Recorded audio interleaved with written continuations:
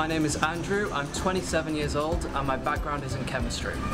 I think my favourite science subject is quantum chemistry because it kind of breaks all of the rules we previously learned and suddenly you get a cheat code. I've been drinking coffee basically my whole life and I think my maximum was about 8 cups per day at university. My favourite coffee is a flat white and recently I've been trying to have oat milk and less cow's milk.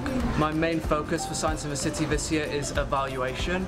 We're trying to work out the impact of a festival on the local community and try and learn what our audiences are actually gaining from the festival.